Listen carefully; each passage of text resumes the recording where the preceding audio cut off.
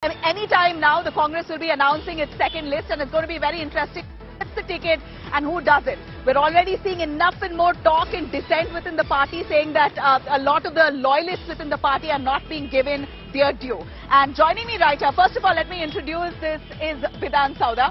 And Vidhan Sauda is a power center built centuries ago.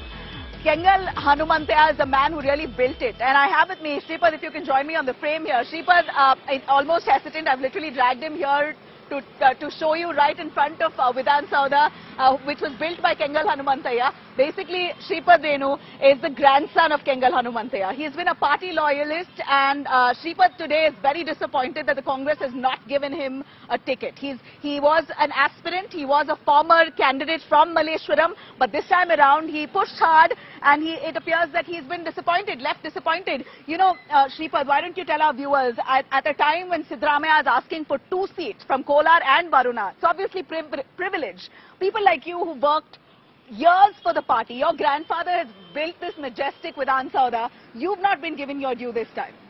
Madam, let's talk about me, okay? As far as I'm concerned, it was the party which asked me to stand last time when 11 days was left for the elections. Because another candidate had withdrawn. I, as a party loyalist, stood and did not win, which was obvious. I have worked in the constituency for the last 5 years. But today, I have been denied a ticket and given to a new entrant who came to the party just 6 months ago, and this man was introduced by one of the leaders of the Congress party itself. Right.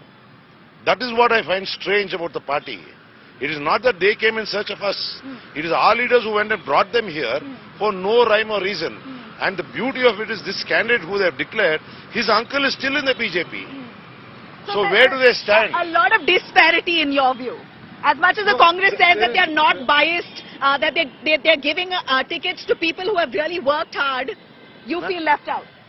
More than left out, I feel cheated. I feel let down. I feel that the Congress party has not recognized the people they need to recognize. And they have this wonderful word called winnability.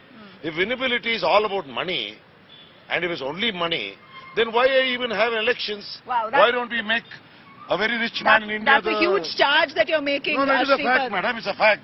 If winnability is money, then why don't we make maybe an Adani or an Ambani or somebody the Prime Minister of our country? Why have this process? Let us get all the businessmen in the country and let us hold elections. So you're saying Congress giving out tickets for money, in exchange for money? I'm not saying exchange. Their idea of winnability is they expect the candidate to have tons of money, not persons who have worked for the party. That is the problem today. You know, Shreepada, you stay with us. Request you to stay with us. I'm going to cut across to DK Shivkumar, Randeep Surjewala, Siddaramaiah. They're all in Delhi right now, and they've announced formally that the second list is going to come out. And here's what they said in this latest presser.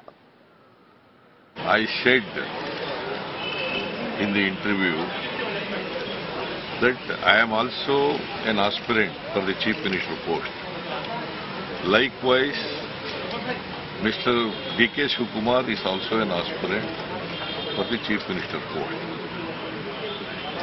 The aim of both of us is to defeat BJP and to bring back Congress party into power. And the ground reality in Karnataka is